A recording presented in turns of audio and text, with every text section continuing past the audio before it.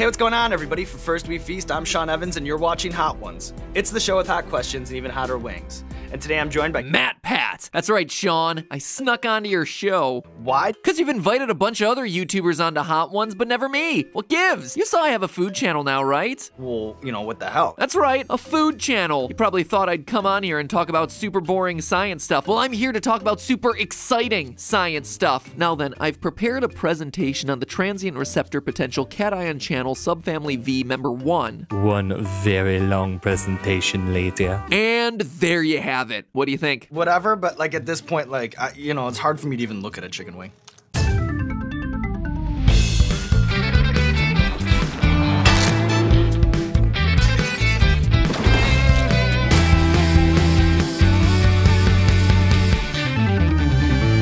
Hello, Internet! Welcome to Food Theory, the show that spices up science by peppering in puns. So, one show I resent not being invited onto, I mean, one show I enjoy watching online is Hot Ones, which, as you probably know, combines celebrity interviews with pain by forcing both interviewer and interviewee to eat spicier and spicier chicken wings as the episode progresses. I don't want to do that. Kansas don't know how to do no hot wings.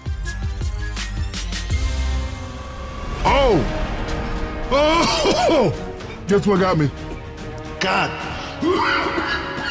On their final interview question, guests take on the infamous last dab sauce, made from the hottest peppers in the entire world. And I just so happen to have myself a bottle of the last dab sauce that I've been saving for a special occasion. Just look at that thing. Beautiful, isn't it? Now, if it seems like I'm totally brown-nosing the show, it's because I totally am. I want to be on Hot Ones. And just in case I ever do get called up to the big leagues, I gotta be prepared. That's why today, Steph and I are getting spicy.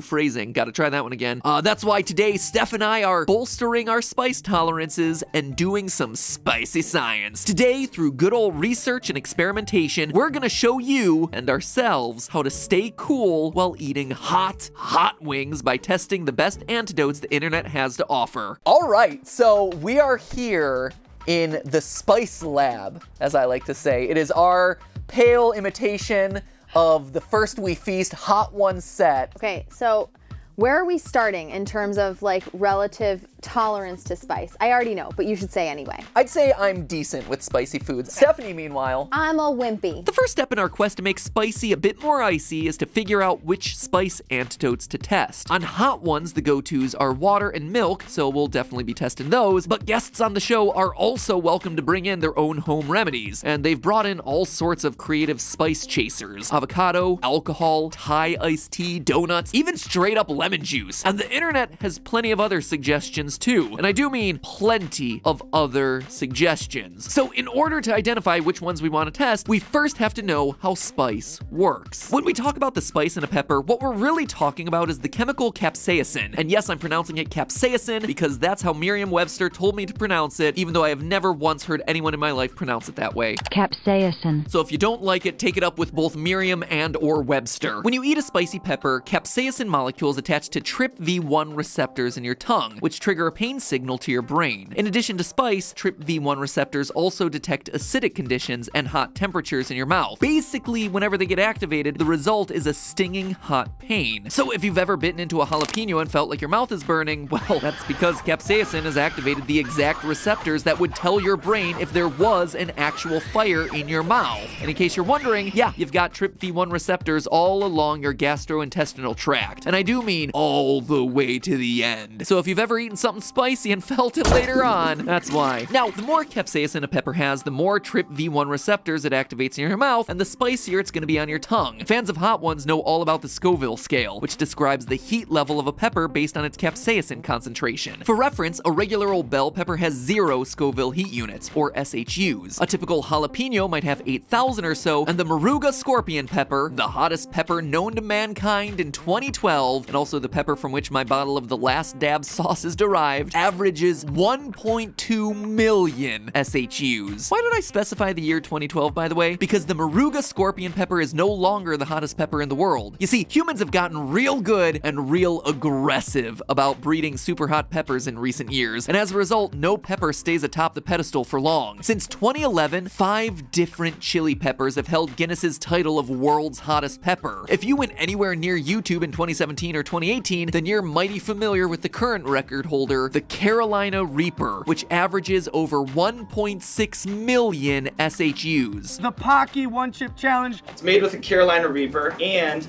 there's only one in each package. It's nothing to me.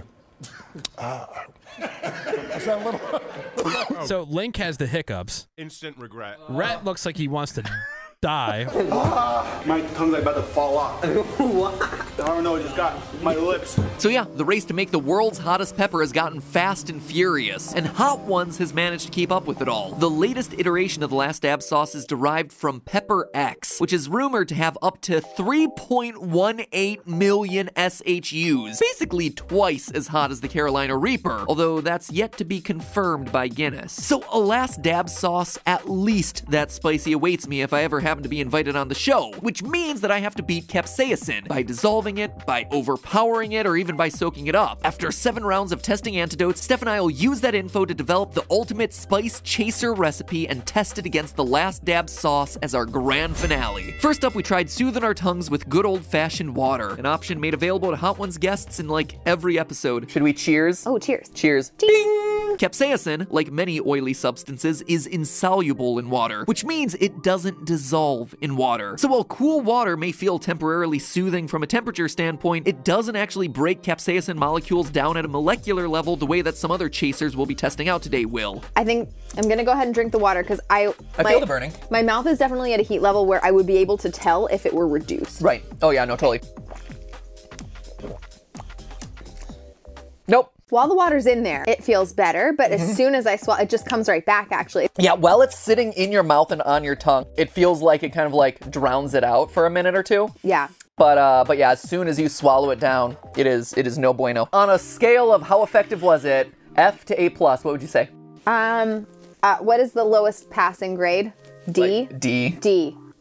D for don't give that to me after something really spicy. D for it didn't do a whole lot? Yeah, exactly. I was gonna say like C. It's like, didn't really do anything, but at the same time, like, you know, wasn't offensive. I think we should move on to the next one. All right, next. Next, we tried whole milk as our soothing agent. Milk is another go-to chaser on Hot Ones, but unlike water, it also comes highly recommended by science. 80% of the protein in cow's milk is casein, which does have the ability to dissolve capsaicin molecules. This is for the same reason that soapy water is better at getting grease off a pan. Soap molecules surround and carry away grease molecules, and so, in theory, does casein. But in order to understand how well milk works, we need to try it for ourselves. Oh yeah, that's pretty darn good. So again. Oh wow. Oh wow, that actually does, like, because I feel where the milk didn't touch, I still feel it burning like on my lips. Yep. But in my mouth, it's actually really nice and neutralized. It doesn't feel cold or anything, but it feels cool. It comes back, certainly, but slower and less strongly, the pain.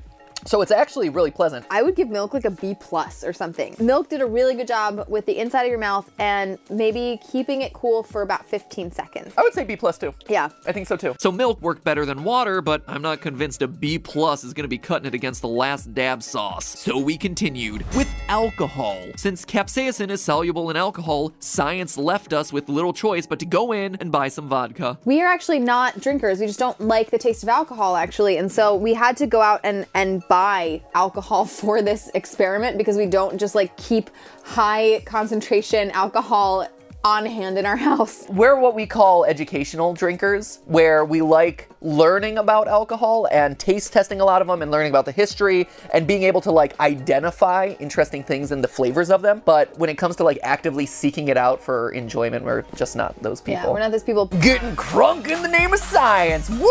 All right, cheers. Cheers. Boop. Boop. Okay, here we go. There's no cup for this. This is classy. Here on Food Theory, we're classy, Steph. This is gonna get us demonetized, isn't it? Nostrovia. We could always cut this one For if it does. science! Oh, vodka. Oh, that made it worse. Oh, it did. Oh, God. Why isn't it working? Chemistry. Oh, So jeez. Whoa, it's like everywhere and it's hotter. Why? From a chemistry perspective, I thought it was soluble. What happened? There's so much saliva in my mouth that I want to spit it out. Science has lied to me, and I don't know why. I'm gonna do some research and follow up in probably VO to explain why this did it worse. Thanks, me, I'll take it from here. Turns out alcohol is a bit of a double-edged sword when it comes to fighting spice. It's true, alcohol dissolves capsaicin, but even an 80-proof alcohol like vodka is mostly water. And on top of it, it turns out that ethanol also activates TRPV1 receptors, which is probably why the vodka, which is 40% ethanol, added to our overall pain. Like, I'm actually sweating after that one because it's like, wow, that made it a lot worse. I know, that was bad. Oh, that is terrible. F's across the board. Round number 4. I hope it's a lot better. This one's lemon juice. So the rationale here is, first off, if you watch the Gordon Ramsay episode of First We Feast's Hot Ones, he just downs this stuff by the boatload. And so we're like, well, we gotta test it out. Do you know anything about the chemistry here? Yeah, so lemon juice is acidic. That means it has a low pH, and funny enough, capsaicin is, at least compared to lemon juice, a base. So in theory, In food theory! drinking a lot of lemon juice should help neutralize the capsaicin. Oh, okay, lemon juice. Okay, ready? Cheers. Woo, over the teeth, over the gums. It is helping, but also the lemon flavor is so tart. So far and away, lemon juice is the #1 It's like a heat reducer right now. Yeah, it's like a more permanent solution, actually. The downside to lemon juice is you're drinking lemon juice. Lemon juice, thumbs up. I would give that one. I would give that an A.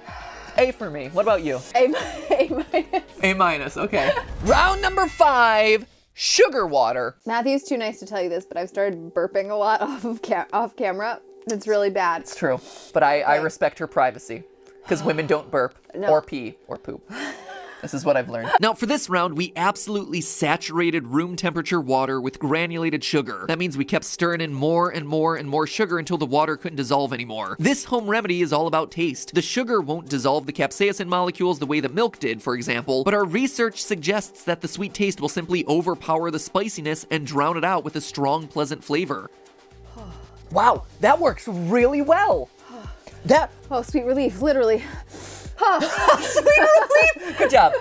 Good job. Cheers to that. Like, as soon as I pour this in my mouth, the spice just disappears. It just goes away immediately, almost entirely, and it stays that way for a good couple of seconds. When I swallow it, then the spice creeps back. Unlike the lemon juice, which kind of noticeably took it down levels every time I took a sip, this one comes right back. It comes back and it's at the same level. In the first 5 seconds, it's like an A+.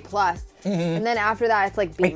It does dip off, which averages out to like A-. Yeah, that's true. So Okay, there you go, fine. we agree. We gave bread a shot because some home remedies claim that starches help soak up oily capsaicin, kind of like a mop would. We also saw Gordon Ramsay bust out donuts during his Hot Ones appearance, so I'm curious to know whether those were entirely about the sweetness or if the bread itself does some of the legwork too. But hey, whether or not this one works, it's just an excuse to eat bread, and who doesn't love an excuse to eat bread? Oh look! I made a Stephanie sandwich! Oh my god, shut up.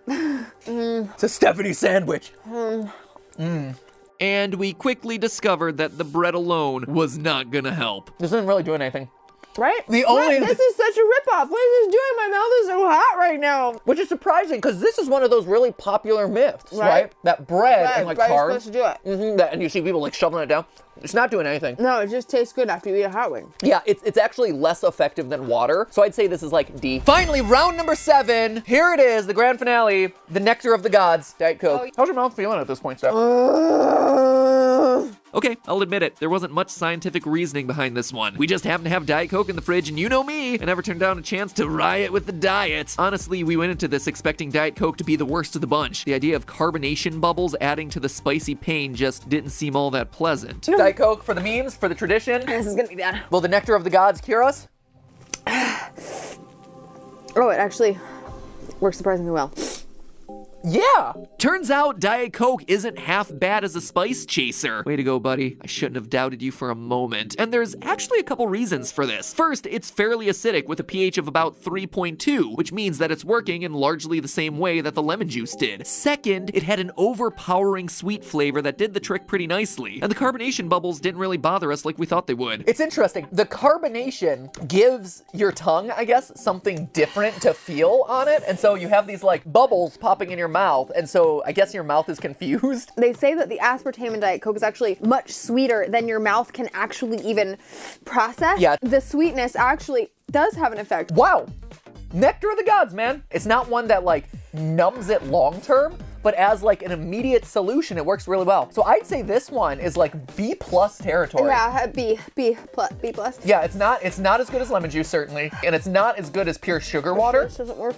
No, it doesn't work. No, the bread still doesn't work, Steph. So with all 7 rounds under our collective belt, Steph and I reconvened in the kitchen to develop our ultimate spicy food antidote. We kept a few key takeaways in mind. 1, acids like lemon juice really seem to work best for permanently dulling spice pain. 2, overpowering sweetness like the sugar water and to a lesser extent the Diet Coke really helped to kill off the spicy pain in the short term. And 3rd, we both agreed that we shouldn't overlook casein, as milk definitely dulled the pain as well. So we looked into recipes that incorporated all 3 elements of our takeaway trifecta: acidity, sweetness, and casein. However, this wound up being easier said than done, since acids such as lemon juice cause milk to curdle when they're added together. Now, we were able to find some drinks out there that technically accomplish the trifecta, like Brazilian lemonade, which incorporates limes along with sugar and condensed milk, but in this recipe a fair amount of water is also added in order to stave off curdling, so it's a no-go. Weakly acidic liquids like coffee are able to combine with dairy and sugar, but we found the acidity of coffee was too weak to make a difference against even our medium levels of spicy sauce. Since getting a lot of acidity and sugar and dairy looked to be out of the question, we decided to focus on our 2 strongest performers, acidity and sugar. This eventually led us to a lime simple syrup, which is essentially lime juice jam-packed with so much sugar that it takes on an oozy, more viscous consistency. Steph and I found that not only did it taste great and kill off medium-level spices really well, but the additional viscosity was a huge help in stamping out spice pain because it hung around on our tongues a lot longer than runnier liquids, especially when it was served cold. Now, this whole simple syrup breakthrough got Steph to go on the viscosity train in a big way. In fact, she wound up ditching my solution and going off to make her own super viscous chaser using honey for its intense sweetness and peanut butter, which provides plenty of oils to bond to the capsaicin. So with our 2 spice chaser antidotes in hand, there was nothing left to do than test them out against the final boss of the episode, the last dab. Woo! All right, Steph, you ready? No. I know how much you love spicy food. Are we gonna do a dab? Multiple dabs? Whoa. Ready? Ready? 1, 2, 3. Go.